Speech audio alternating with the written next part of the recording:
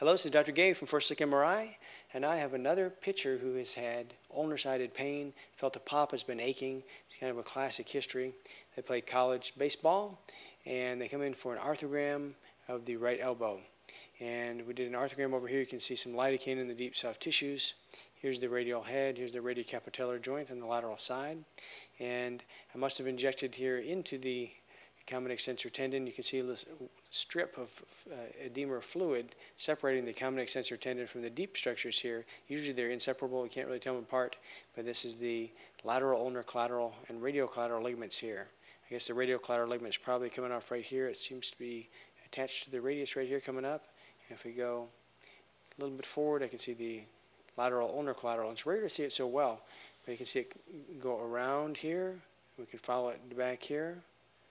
Follow it back here, all the way down here to the ulna. So it makes this loop around, just like that.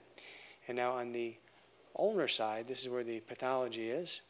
We have the ulnar collateral ligament. There's an anterior band and there's a posterior band. And the posterior band inserts on this horizontal portion.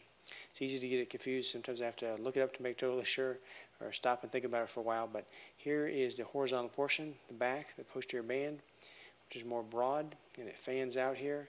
And this patient has a partial tear of that posterior band. There's a little bit of contrast on another view, and in this one, some fluid tracking between the periosteal attachment and the posterior band there. And if we come down here, we're going to look at the ulnar collateral ligament attachment to the sublime tubercle. So the sublime tubercle is a pointy part here in the ulna, and there is a little cleft of fluid right there, and that is abnormal.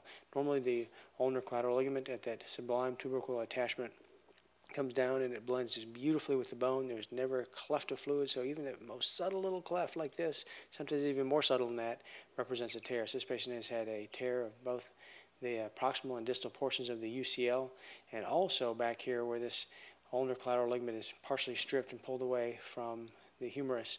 There's a tear of the joint capsule back here, and some contrast is leaking out. So thank you very much. Hope you have a great day.